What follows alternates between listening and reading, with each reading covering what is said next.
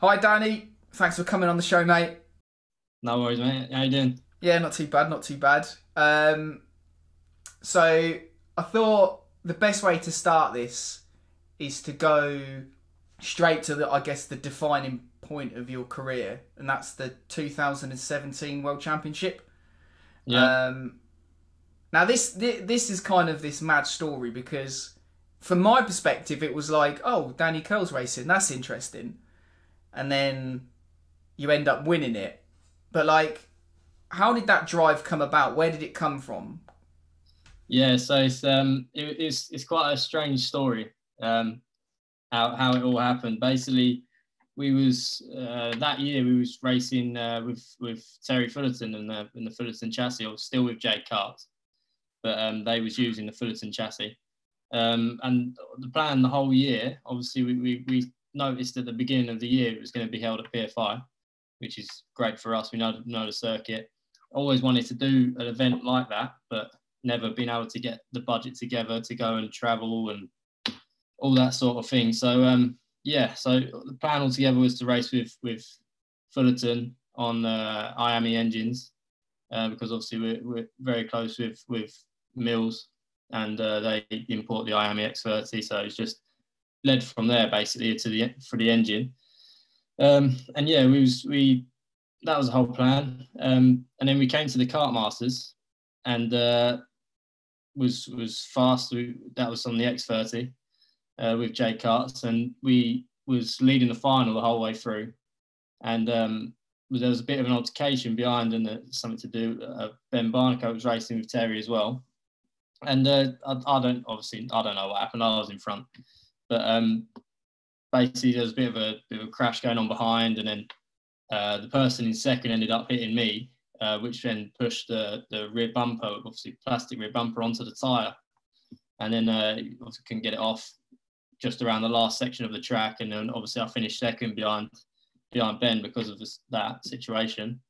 And then afterwards there was some sort of, oh, maybe it was Ben, maybe it was that caused the crash or whatever, and anyway, Scott, who basically runs the J Kart team at the race circuits, he was not very happy about the situation, and he made it clear that he wasn't happy about the situation. So anyway, that kind of brought us to think maybe we should try and use a different chassis. I think he was already planning on trying to use a different chassis for next year anyway, for his own team. So yeah, that was basically how that came about. And then we was obviously, by this time we're close to the event. We was thinking now, what we're going to do, where we're going to try and go. So we ended up contacting James Mills, who was obviously helping us out with the engine anyway. And he said, look, let me speak to Danny Keirle, because he's a good friend, see if he's got any possibility of how we can do it. And yeah, that's how the drive came about. He said, yeah, you can come along. I'll supply the chassis and stuff, and you just got to sort out the entries and all of this stuff, the tyres and things like that. So that was basically how it came along. And then, yeah, just from there it was unbelievable. Obviously, they did a very good job. And I always had my team behind me, Jake Karts. I had Ross and Scott both there on with me. So we did a lot of obviously the pressures and everything to try and get the best out of it. And yeah, it was great. So, like, at what point in the weekend? Because there must have been a point.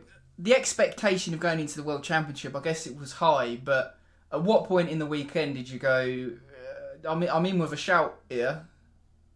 Not until we did the practice sessions, and obviously in them sort of events you get two chassis to use, so you can sign on two chassis. So we in the practice we look quite strong, but it's hard to tell because in that event you have the junior, which is on a different tyre than the senior, and I think then they was on Vegas and we was on LeConte.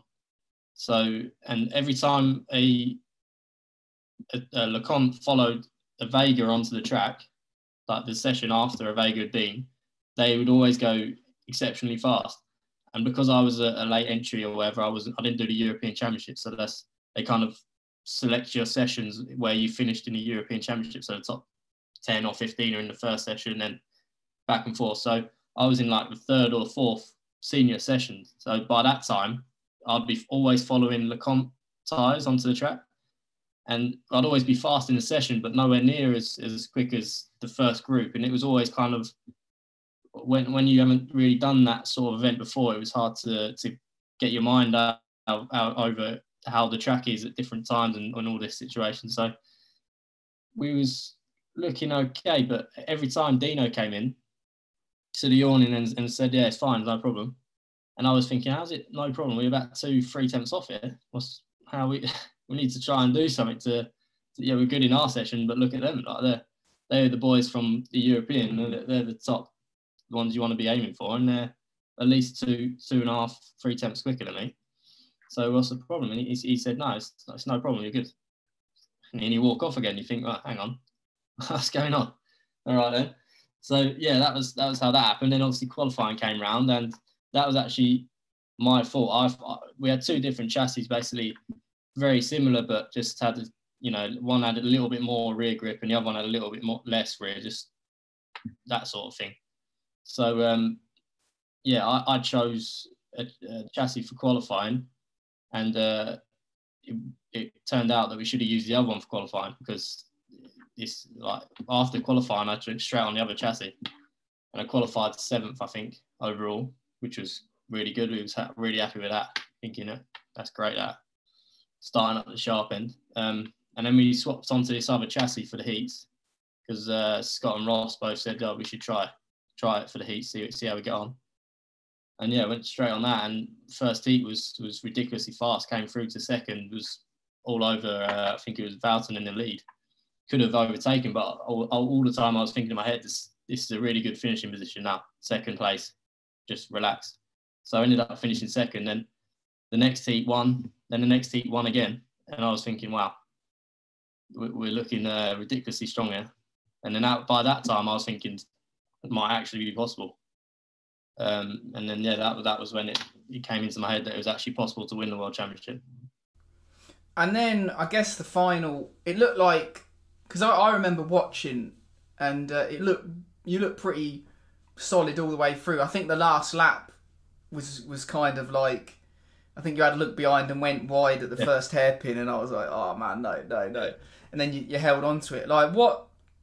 So here's the thing, like, I have this thing about world champions in karting not really getting kind of the reverence they deserve in a way. Do you know what I mean? Like, you're the world champion, so you can correct me if I'm wrong. And obviously I understand, like, you might not say I want to be adored or anything like that, but like at the time, what did it mean to you to win the world championship? Did you understand the significance of it, the history of it, that kind of thing? At the time, I remember after the race, I don't. It might be different because obviously it was a track I knew most people there. It was just, I don't know. The pressure was immense, and I felt that all the way through the competition, and especially in the final. But after the race, it was like I didn't realise how big the actual race was until I got back home. And then like my phone was going off like through the roof. And it was like Facebook messages, Instagram things going ping, ping, ping, like, well done, congratulations, unbelievable. Like, and then in the morning woke up and like 400 notifications, something like that. I'm thinking, wow, this race was actually a big deal. Yeah, I think like that's the thing. Like, it's hard. Like really, the whole point of me doing these interviews, and not really interviews and discussions, is I want like people to know who you are.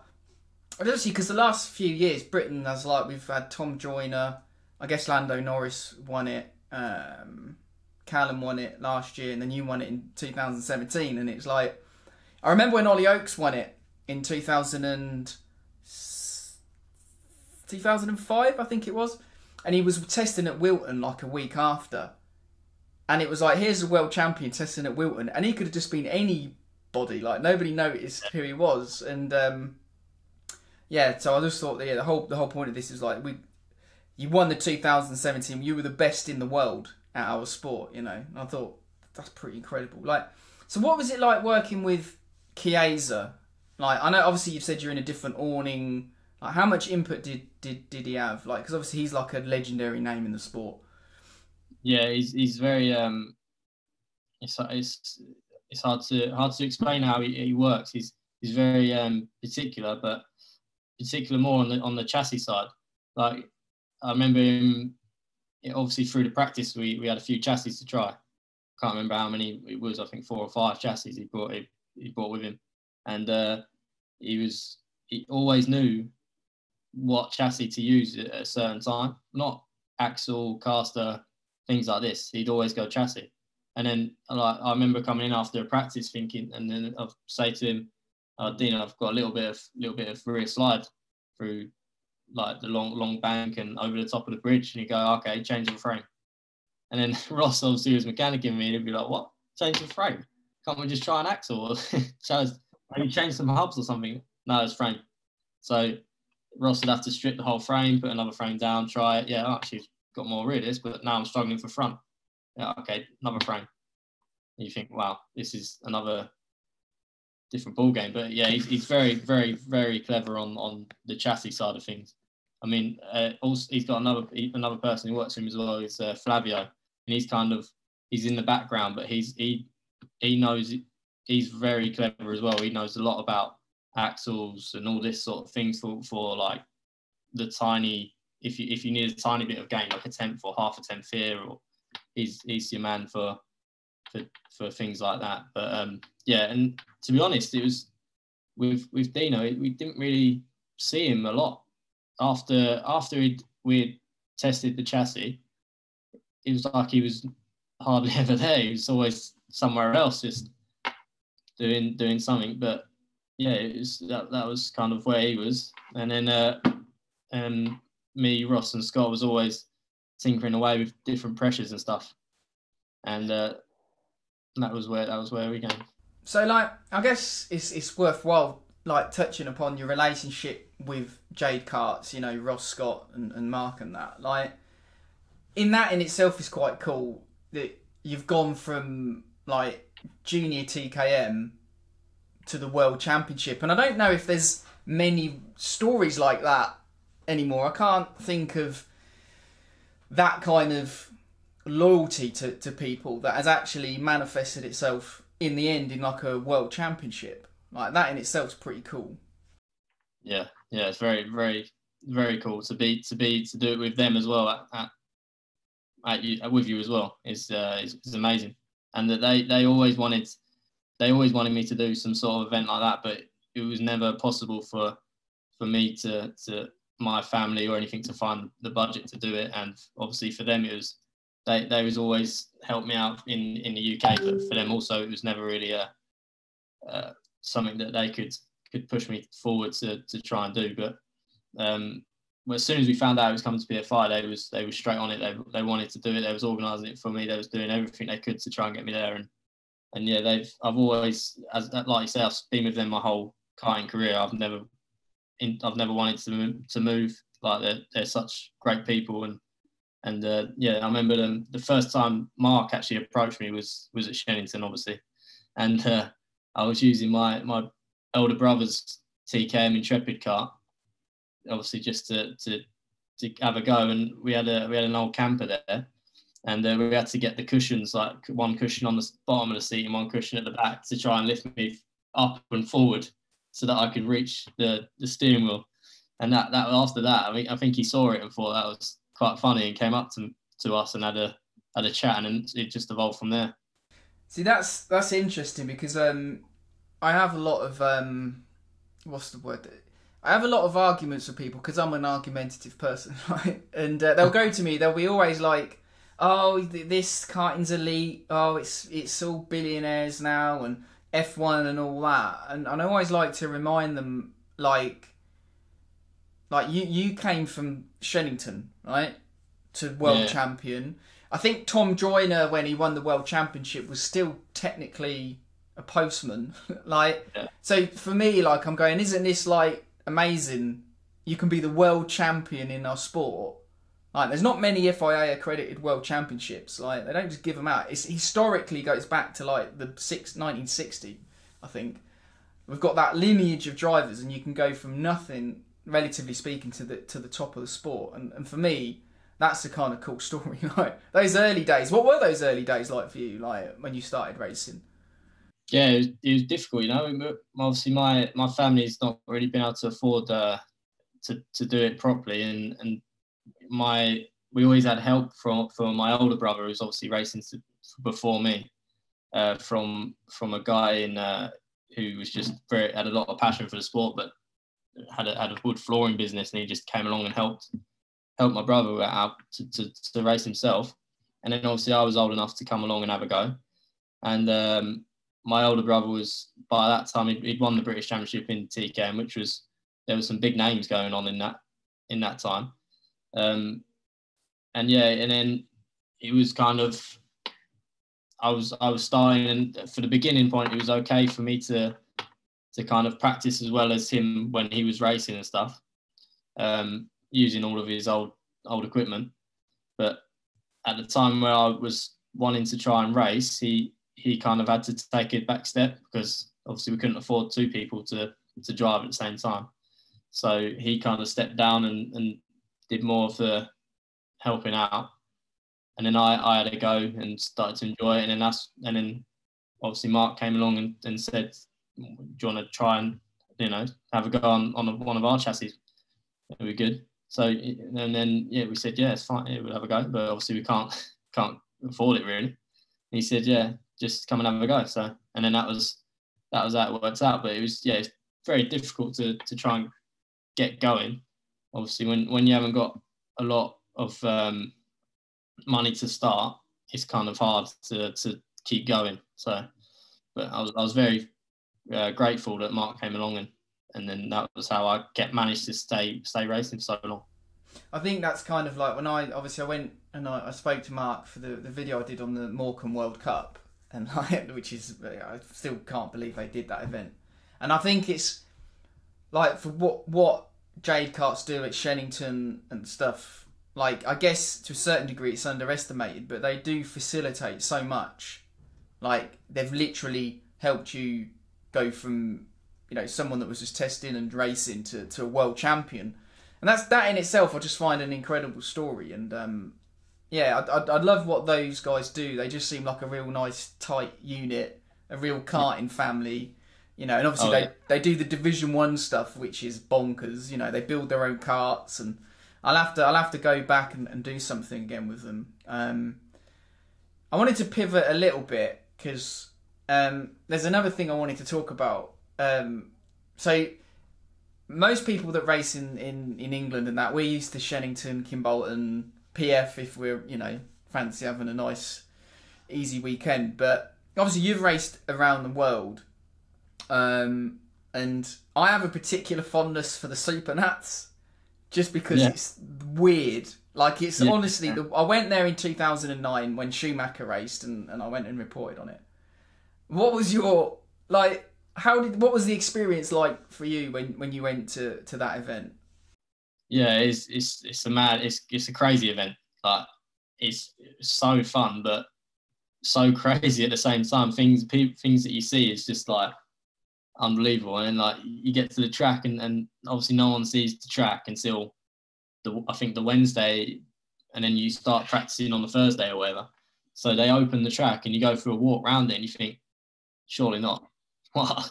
It's just a barrier into another barrier, and then they randomly put a curb for the one random corner, and then back to a barrier again. You think, what's going on? It's crazy. And then you head out on the track, and you're like dodging people or just smashing barriers everywhere on the first session, because they don't, like, obviously they're just going too hard for a corner and hit straight into the barrier, and that's then parked. So then you're dodging people all over the place and having a few scuffs on the barrier yourself and trying to reach the limit. But yeah, it's a crazy event, but it's really enjoyable. I'd definitely have a go again. Yeah, because what freaked me out, I guess I wasn't racing, like, I was just there, reporting on stuff. But it was, the weirdest thing was being in, like, it's like, because it's Las Vegas, you're so used to it, it's like a movie set. You remember it. And then you walk outside and you're like, now it's a kart race.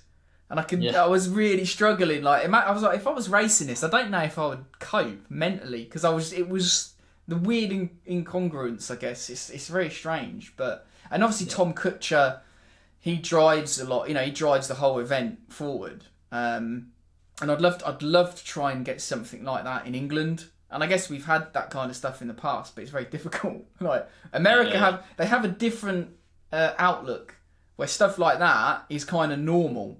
Like racing in car parks and stuff is normal, but here it isn't so much. Yeah, they do quite a lot of events like that in America. It's obviously the Vegas one's big because it's Vegas. Like that's why everyone knows it. But they do a lot of other stuff in car parks around Florida and things like that. But yeah, over here I think we're a bit too. I don't think you get away with it. Everyone will be, people that run it will be a bit scared about everything. But see, I wouldn't. I'm like, I want to do that. Yeah, I'd love to have it something like that. It would be a good laugh over here. But the trouble is with over here as well. People will try and like make it a sort of money exercise as well at the same time, and it'll just kind of kill it off before it gets started. You know, over there they seem to make it like more fun, which is what you want. You know, you want a bit of fun in karting as well as it's got to be professional, but obviously a bit of fun as well doesn't go amiss. People love that. I remember when I interviewed Tom for it, like he was genuinely emotional that people were coming to his event from Italy and the top drivers. Like you could see that it really meant some.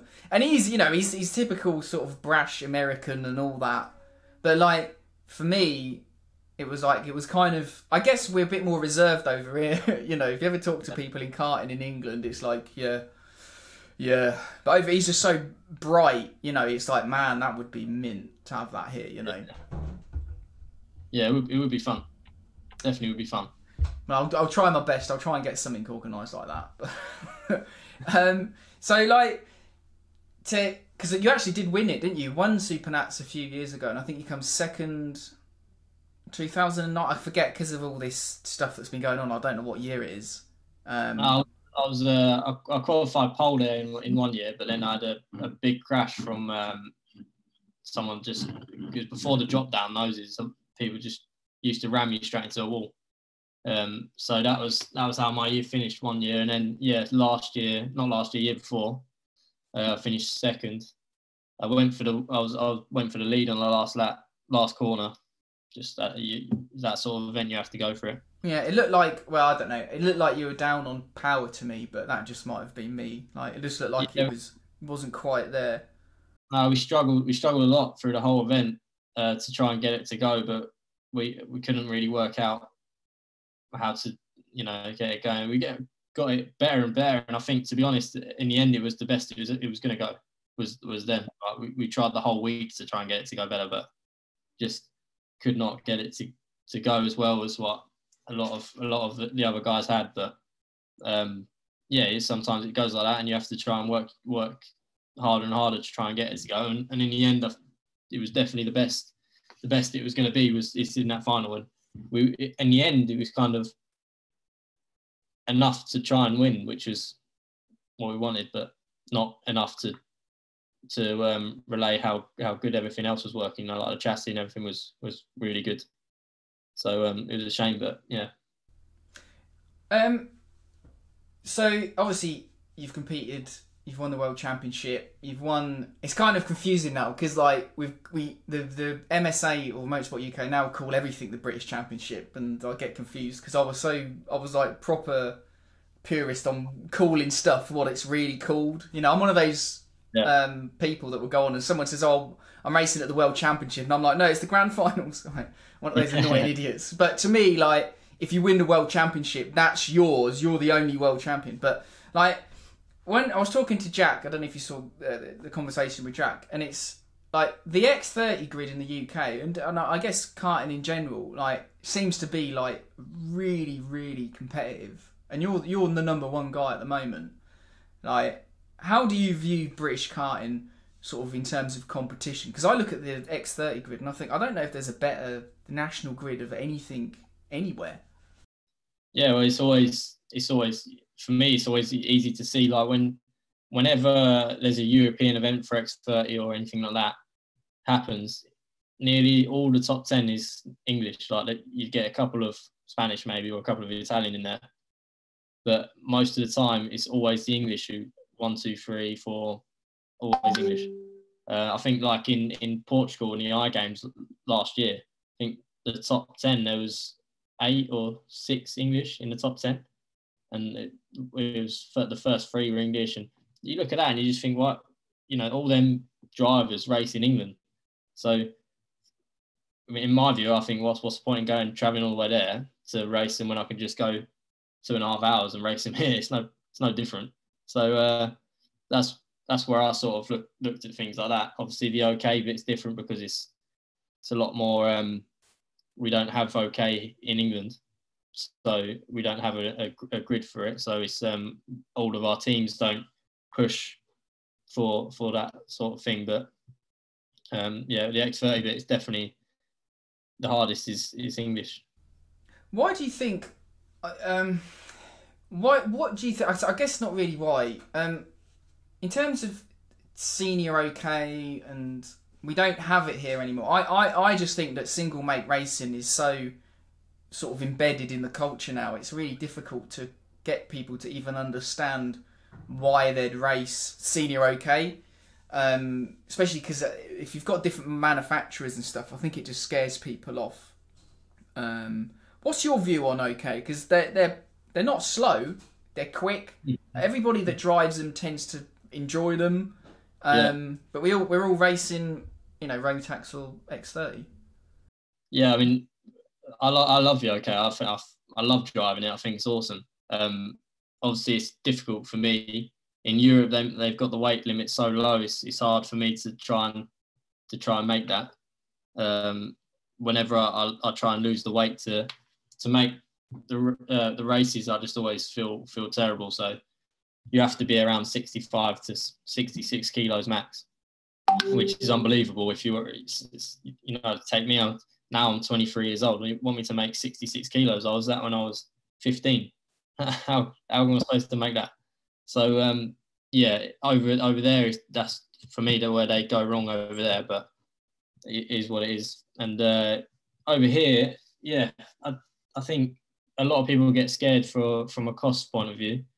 If it was how they have it in Europe, then it obviously would be quite expensive because they bring out new equipment all the time. They're changing everything all the time, and if people did that over here, then it would get too much, way too much for your normal people. But yeah, I don't know. I really like it.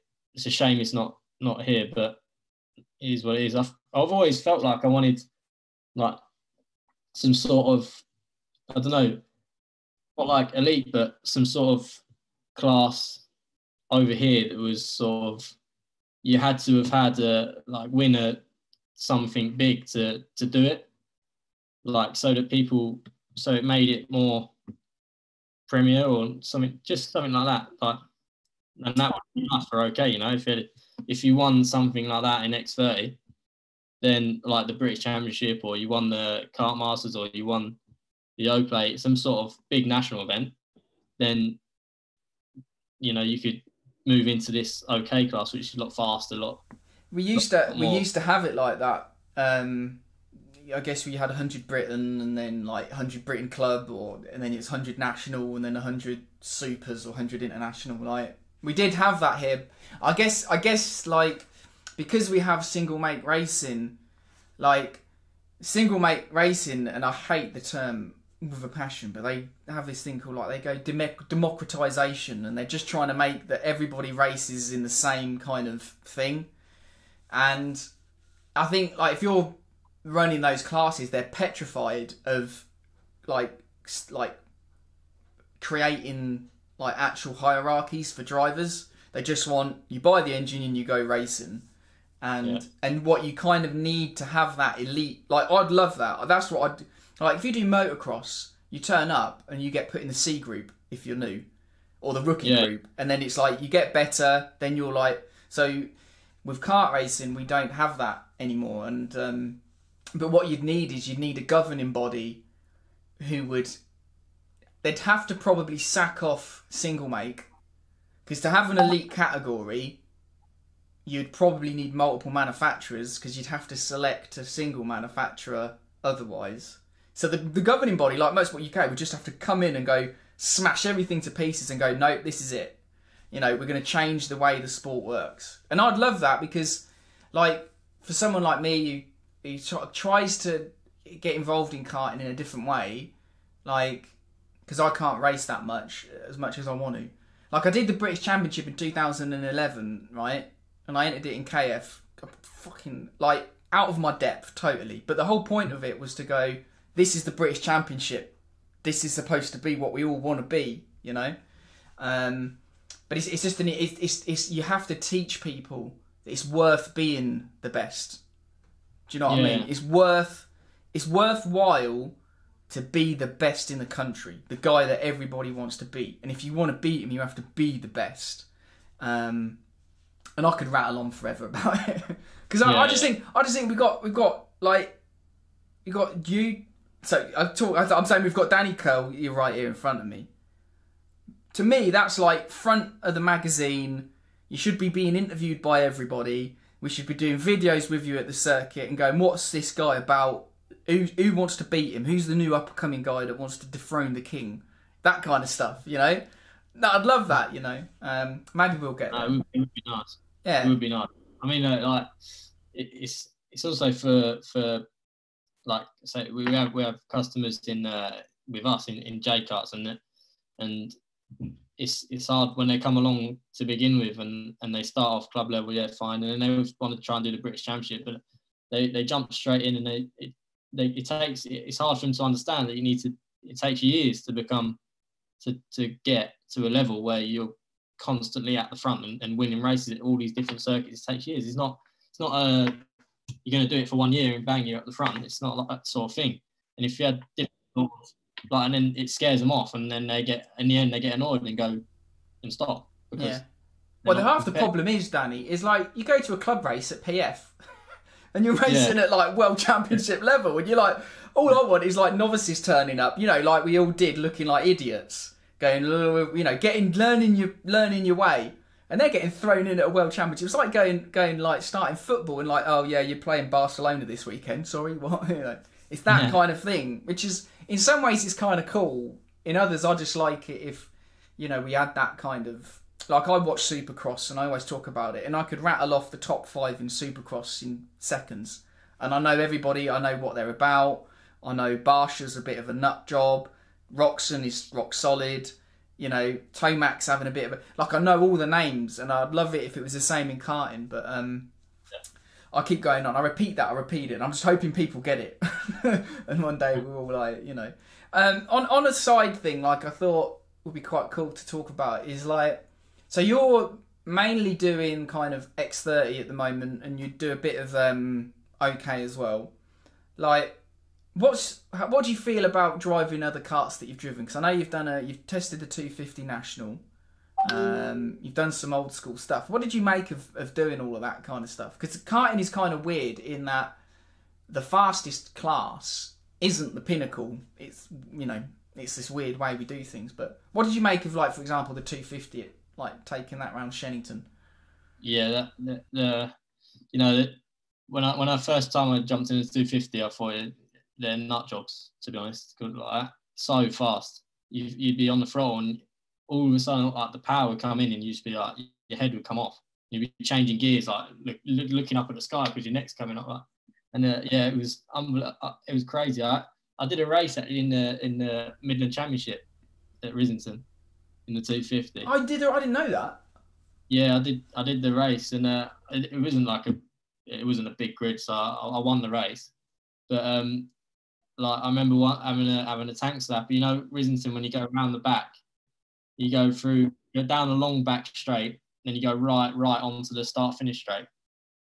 The last right out of there, I think it's like, you don't even change down. I think you're staying in 5th the whole way through the corner, nearly flat. And I ended up getting the back wheel onto, like, the curb a little bit on the exit, and I had a little tank slap all the way, and I was so, like, close that if it spun round, I was going to hit the marshal post. So I was thinking, like that. Like, but it's so cool, you know, that you get that much speed out of while you're sat this far off the floor, and you think, like, it's unbelievable.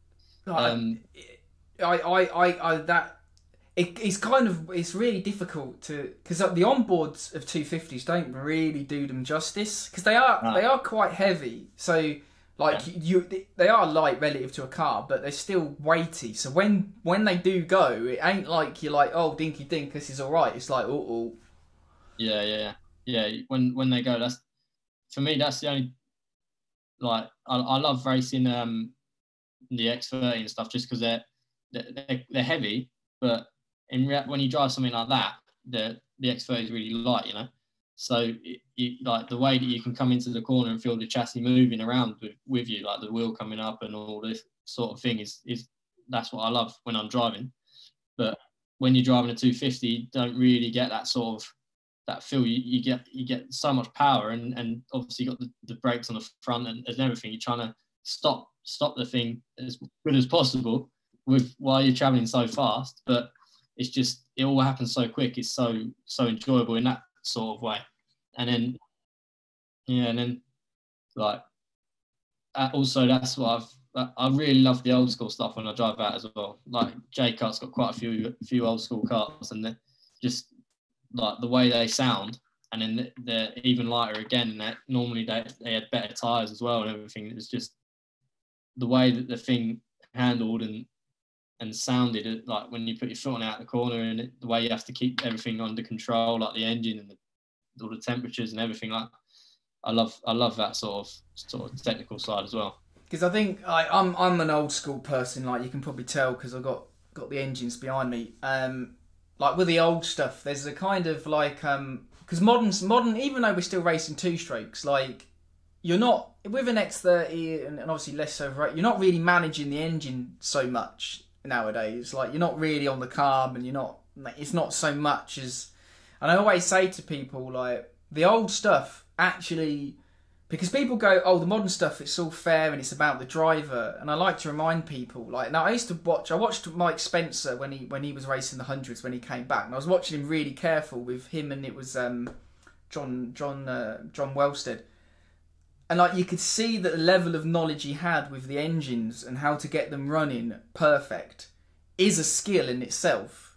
And like it helps the best drivers elevate themselves, because there's an extra element of like, should I dial it back? Should I push it a bit more? It's the risk taking, you know. And I always thought, like from a visual perspective, like we have this assumption that what we have now is better for drivers, and I'm like, it's not necessarily, because those old cars, if you're the nuts, like you're even much better, if that makes sense, you know. So it's that but it's difficult, because I always get accused of being stuck in the past, and that's fair enough. Like I don't mind.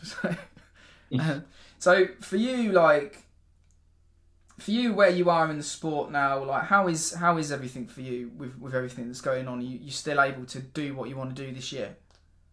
For me, it's more, obviously you get to a certain age and you think that you need to. I went through a lot of time, like working a lot during the winter to get them like enough money together to try and so I can race in the summer and stuff like that. But you get to a point where you think, I've had enough coming to zero, and then try and earn all your money back. And so you have to try and figure out what's best for you. And obviously I still love driving. So I've wanted to try and stay driving, and the way of kind of doing that at the moment is by doing a lot of coaching work, so that I'm still driving on track. Obviously, not much to do with like testing and stuff, just coaching drivers to keep in the seat, and then doing odd races here and there where I can. But that in that sort of way I can, because if you take a big break from driving, like I did it after I won the World Championship, I took like a 6-month break from driving to work at Williams during the winter to try and earn some money together, so that then the following year I could try and do more European stuff with Chiesa and stuff and all that. But you do the 6-month break, and then you jump back in a car and you think, well, I shouldn't, like, I'm nowhere near where I was when I left. Like, I should have stayed driving all the way through the winter to keep, and that's where I went wrong that year. But yeah, now I'm more on the fact of trying to earn some money and still race at the same time, but only do like certain races, not just a lot. Rather do less, but more sort of privileged races. So like that's interesting. So like you obviously like it's for me, like I'm looking at it and going, what's, because you've got a, well, there's two things I want to ask you about. Like, I want to say, does Williams know how good you are at driving, for starters? Do they know they've got a world champion working for them? And two, like, what could be done, I guess? What do you feel, and you can say what you want, because in the UK, we don't have any media anymore, like, really. Like, I don't consider myself media, like Karting magazine or whatever. And obviously Karting magazine doesn't exist, and I think there's another magazine coming in, but like for you, how could we help a guy like yourself create opportunity where, like, you're the world champion and then you're going, yeah, and then I had to work for 6 months, and I don't know any other sport where the world champion goes, well, I had to kind of work for 6 to get the like, is there anything where you think, oh, is there opportunities there for you that aren't available because of the lack of media coverage? I don't know if I'm biasing the question too much. Yeah, I think obviously nowadays media is where you get, obviously, like you get more people to notice what you're doing, and I don't know, I guess it would have been nice to have that after when I won the world championship. It'd be nice to, there was obviously the normal stuff, but it doesn't really, I don't know, I think karting doesn't really get the sort of notice that it should in a way, and it should get more of a notice from like car teams and all that. But again, motorsport for me has become more of a money exercise than anything else, and it's a shame because drivers miss out on opportunities just because of that, and it shouldn't be like that, but it is sort of how it's gone, and maybe it'll come back, but it doesn't really help for people like me and like other drivers that have gone through like winning big races but not really getting anywhere from it. Yeah, because I thought it'd be cool for me. Like, my perfect scenario is like being a world championship karter should sustain your career as a kart driver. You should be in demand. There should be interest, because you know the game, Danny. I know the game. There's unquestionably, in my mind, that top level karting is probably the highest level of motorsport. I don't know if you agree. In terms of 4 wheels, right? Bikes is a different round. But in 4-wheeled motorsport, kart racing is as good as it gets in terms of driver talent. Yet, it's actively kind of, it doesn't seem to scream that too much. You know, even from the FIA side and that kind of stuff. Do you feel that your side, or is that just me projecting? No, yeah, I do feel that, but I feel like it's more of a competition like in England racing an X30 than the FIA in an OK, because when you go over there, people are spending like 19,000 for a race, and you think, how, like, and then you think, what are they doing for that? Like, it's more of over there. The more money you have, the more money you spend, the more things you try, the more things you get. But over here, like you say, the X30 thing it's more of an equal thing. It shows the driver more, obviously, not in a way of like we used to with, like you say, with like how you used to look after the engines and stuff, and that would put a driver in front of everyone else, like you say. But now, if you're a good driver and you're in England racing an X30, you'll be at the front most of the time. But if you're in OK and you're a good driver, but you don't quite get the equipment that you should, and there's other people that have, then you'll be mid-pack and struggling. and thinking what's going on. You can't do anything to change it, because you need the person that's got the equipment to give it to you, and you can't do that with. But if you just go and buy an engine from Mills in the next 30, and you're a good driver, you'll be able to get that thing to the front by yourself. And them drivers like we've got over here are the best. They are the best in the world. Like Hodgson, Bradshaw, they all race over here, and they are the best in the world. So you can race them easily over here, but when you go over there, you can't, because if you haven't got the equipment, then you're not going to get there. Yeah, the I think part of the issue, I guess, and I could be wrong, is when we went to KF from the hundreds, like there was only like hundreds were the end of their development cycle, really, and there wasn't a huge amount, because I remember speaking to a works driver, and he said to me, with the old hundreds, if you found half a tenth in a barrel, it was amazing, you know. And then like when KF came in, and then obviously OKs, and there seems to be this more breadth of development, like I don't know, maybe I'm just stuck in the past, but I think the complexity of the engines, like with a power valve and stuff, it just adds an extra element of like you can spend the money if you really want it.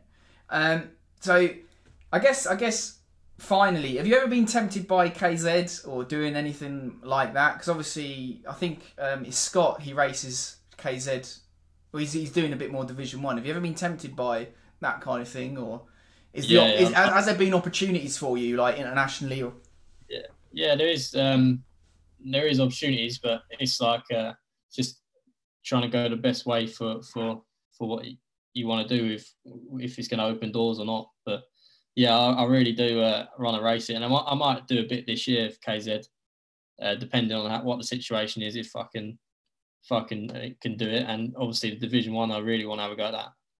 But really have a go. Scott's actually currently building his at the moment. Ross has obviously got his built. But I don't know if you've seen their one. They've got the two Twin KZ.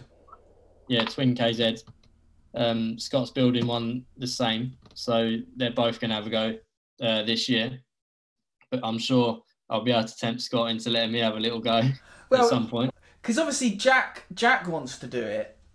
Jack Dex. He could have you, Scott, Ross, Jack. I mean, Sunday it looks like quite a different, and there's some great drivers in it. I know Liam Morley and Lee Harpham and that. So I mean those twin karts. I saw the video of him going around Fullbeck. Yeah. With it, and I'm like, yeah, they go up there sometimes, just get them running in and stuff. He said he got over 100 mile an hour, and for those who don't know what Fullbeck is, over 100 mile an hour Fullbeck is pretty mad. Like the thing is, Danny, like they race those on the Isle of Man, like that. I just can't. I'm like, that's off the scale. I don't know what planet they're on doing. When Mark used to race it back in the day, they like that World Championship they did at when you went and videoed welcome, like imagine it. If you go off there, you're not going to be seen again. I mean, like, it's crazy the way that they used to race, but that used to be normal to them. They have no issue in that at all, and I think that's amazing. I'd love to have it. I think like with that, I remember speaking to Mark about it, and Mark was like, "Yeah, now you put it like that, it was a bit mad, wasn't it?" And I'm like, "You don't like because you have the spectators as well, and like that's kind of why." Partly over here, I've wanted to kind of have an event where you could theoretically have spectators. I know Red Bull have tried their kart fight things, but, you know, they're arrive and drive. Like, I'd love to have something where you could put karts in front of people with the best drivers, even if it's a one-off. But, like, back then, I just love the idea, because when I was there, like, there was people that remembered the event. Like, I would chat to people, like, yeah, there used to be a kart race here. I used to love coming to watch. You know, and even at Rowra, like I remember staying at a B&B, and like the person that ran it was like, "Oh, we used to go there to watch in the '60s," you know, and I'm like, "Oh, it's, you know, that could be quite cool if we had that now, but it's incredibly difficult." But to me, if you took a good grid of X30 drivers, stuck them on old karts, because you know me, and then shoved them in like a town centre. That's going to be the nuts. Do you know what I mean? Like, people are going to watch that. Yeah, people love to see it, man. So yeah, I could, I think, you know, I could end it here. Obviously, I could chat for ages, and I just want to say thanks for coming on, Danny. Like, you know, I hope this year's another good year for you. Have you got any plans for any international racing this year?